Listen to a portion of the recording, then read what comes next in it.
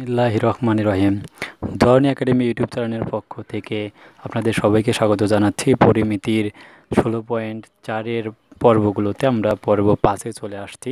আমরা প্রথম 4টা পর্বে আমরা বোর্ড বইয়ের যে অনুশীলনীর কাজ এবং সূত্র প্রতিপাদন ছিল সে সংক্রান্ত আলোচনা করেছি। তো এই পর্বে আমরা যে কাজের প্রশ্নটি রয়েছে আমরা সেই কাজের প্রশ্নটা আমরা দেখব ধারাবাহিক আলোচনায়। তো এখানে প্রশ্নটা বলছে 3টি ধাতব ঘনকের ধার যথাক্রমে 3 সেন্টিমিটার, 4 সেন্টিমিটার, 5 সেন্টিমিটার। ঘনক 3টাকে গলিয়ে একটি নতুন ঘনক তৈরি করা হলো। নতুন ঘনকের সম্পূর্ণ পৃষ্ঠের ক্ষেত্রফল ও কর্ণের দৈর্ঘ্য আমাদের নির্ণয় করতে হবে। তো যেহেতু 3টা ঘনকের আমাদের ধার আছে, তাহলে একটা ঘনকের ধার থাকলে আমরা তার আয়তন জানি, কিন্তু এখানে নতুন ঘনকের সম্পূর্ণ পৃষ্ঠের ক্ষেত্রফলই তার বের করতে হবে। মানে ঘনক 3টাকে গলিয়ে একটা ঘনক বানা হলো, মানে কি আমাদের এই ঘনকের আয়তন, এই ঘনকের আয়তন, এই ঘনকের আয়তন, তো 3টা ঘনকের আয়তন যোগ করতে হবে। যোগ করে আমরা একটা ঘনক পাবো। সেই একটা আমরা ঘনকের আয়তন সমান জানি বাহু কিউব, তার মানে বাহুটা যদি ধরি তাহলে এ কিউব, তাহলে এ কিউব সমান এই 3টার আয়তনের যোগফল। তাকে আমরা ঘন করলে ঘনকের সম্পূর্ণ একটা পৃষ্ঠের ধার আমরা পাওয়া যাব। তখন নতুন যে ঘনক হবে তার সম্পূর্ণ পৃষ্ঠের ক্ষেত্রফল নির্ণয়ের সূত্র আমরা গত পর্বগুলোতে প্রতিপাদন করেছিলাম। সেখানে ছিল 6a², তাহলে 6a² পাবো। কর্ণের দৈর্ঘ্য √3 গুণ 1 বাহুর দৈর্ঘ্য। তার মানে আমাদের শুরুতে এই 3টা ঘনককে গলিয়ে আমাদের একটা ঘনক শুরুতে আমাদের বানাতে হবে। যার কারণে আমরা শুরুতে বলবো যে আমরা জানি না লেখে আমরা এখানে দেওয়া আছে দিয়ে আমরা বলবো যে দেওয়া আছে। তাহলে প্রথম ঘনকের ধার রয়েছে 3 সেন্টিমিটার, তা আমরা বলতে পারবো অতএব প্রথম যে ঘনক রয়েছে তার আয়তন কি হবে। আয়তনের সূত্র আমরা জানি বাহু কিউব, তার মানে 3 কিউব। তাহলে 3 কিউব মানে হচ্ছে 27 এত ঘন সেমি। এরপর দ্বিতীয় ঘনকের ধার ইকুয়াল 4 সেন্টিমিটার, অতএব দ্বিতীয় ঘনকের আয়তন তাহলে 4 কিউব, 4-এর ঘন হচ্ছে 64 এত ঘন সেন্টিমিটার। এরপর আমাদের লাস্ট যে তৃতীয় ঘনকটা রয়েছে, তৃতীয় ঘনকের ধার হচ্ছে 5 সেন্টিমিটার, দেন ঘনকের আয়তন আমাদের কত হবে, সো 5 কিউব, দেন রেজাল্ট হচ্ছে 125 এত সেন্টিমিটার। তাহলে অতএব সুতরাং নতুন ঘনকের আমাদের আয়তন কত হবে, এই 3টা আয়তনে আমরা যোগফল। তাহলে আমরা বলতে পারি নতুন ঘনকের আয়তন হবে, সো এই যে 3টা ঘনক রয়েছে এই ঘনকের সবগুলোর যোগফলের সমান। তো তাই অতএব আমরা বলবো অতএব নতুন ঘনকের আয়তন বা সুতরাং নতুন ঘনকের আয়তন।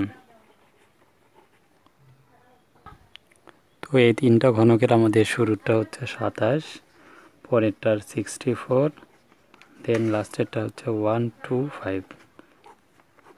তো আমাদের ঘন সেমি। তো যোগ করে যে আমরা রেজাল্টটা পাচ্ছি সেটা হচ্ছে 216 এত ঘন সেমি। তো এরপরে কাজটা হলো, তো নতুন ঘনকের আমাদের ধারটা ধরে নিতে হবে। ধরি নতুন ঘনকের ধার, বা মনে করি নতুন ঘনকের ধার এ সেন্টিমিটার। সো নতুন ঘনকের হার যখন এ সেন্টিমিটার হলো, তখন আমরা কি বলতে পারি যে প্রশ্ন মতে কি বলা যায় যে এর আয়তন কত, এ কিউব। তাহলে এই নতুন ঘনকের আয়তন এটা, তাহলে 216। তো এখান থেকে আমরা এ ইকুয়াল টু কত পাবো, যে 216-র কিন্তু ঘনমূল। তো 216-র ঘনমূল 6 সেন্টিমিটার। তো আশা করি আপনারা এই অংশটা বুঝতে পেরেছেন, ক্যালকুলেটর ইউজ করলে আপনারা পেয়ে যাবেন। তো এখন আমাদের বের করতে হবে তাদের স্টেটমেন্ট অনুসারে যে নতুন ঘনকের আমাদের সমগ্র পৃষ্ঠের ক্ষেত্রফল বের করতে হবে। তাই আমরা অতএব বলবো নতুন ঘনকের সম্পূর্ণ পৃষ্ঠের ক্ষেত্রফল ইকুয়াল 6²। এখন আমরা এখানে মান বসাই দিব, তাহলে 6 গুণ এর মান হচ্ছে 6।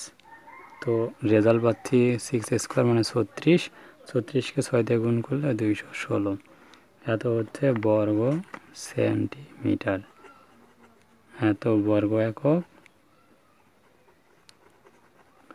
আর এটা হলো বর্গ সেন্টিমিটার। আশা করি আপনারা এই অংশটা বুঝতে পেরেছেন। এরপর আমাদের লাস্ট আর একটা অংশ রয়েছে, সেটা হচ্ছে কর্ণের দৈর্ঘ্য। আমরা যদি এখানে কর্ণের দৈর্ঘ্যটা বের করি, আমরা ঘনকের কর্ণের দৈর্ঘ্য সূত্রটা কি জানি, কর্ণের √3 গুণ এক বাহুর দৈর্ঘ্য জানি, √3 গুণ a। তাহলে এখানে মান বসাই দিলে আমাদের জাস্ট রেজাল্ট। তাহলে √3 এর মান হচ্ছে 6, তার মানে 6√3 এত হচ্ছে আমাদের এত সেন্টিমিটার। তো আশা করি আপনারা বুঝতে পেরেছেন যে ঘনকটার সম্পূর্ণ পৃষ্ঠের ক্ষেত্রফল বা সমগ্র পৃষ্ঠের ক্ষেত্রফলের সেম ক্যাটাগরি আমাদের। তো আমরা বুঝতে পেরেছি। তো যদি ভিডিওটি ভালো লেগে থাকে অবশ্যই আপনারা লাইক করবেন, কমেন্ট করবেন, শেয়ার করবেন, যাতে সবাই ঘরে বসে অনায়াসে এই ম্যাথমেটিক্স শিখতে পারে। তো এর পরবর্তী 6 নম্বর পর্বে আমরা যে সিলিন্ডার রয়েছে, তো সিলিন্ডারের ক্ষেত্রফল নির্ণয়ের, আয়তন নির্ণয়ের, সম্পূর্ণ পৃষ্ঠের ক্ষেত্রফল নির্ণয়ের যে সূত্রগুলো রয়েছে, তো সেই সূত্রগুলো আমরা প্রতিপাদন করব 6 নম্বর পর্বে। তো সেই ভিডিওটি দেখার আমন্ত্রণ জানিয়ে ভিডিওটি এখানে শেষ করছি। Thank you watching my video.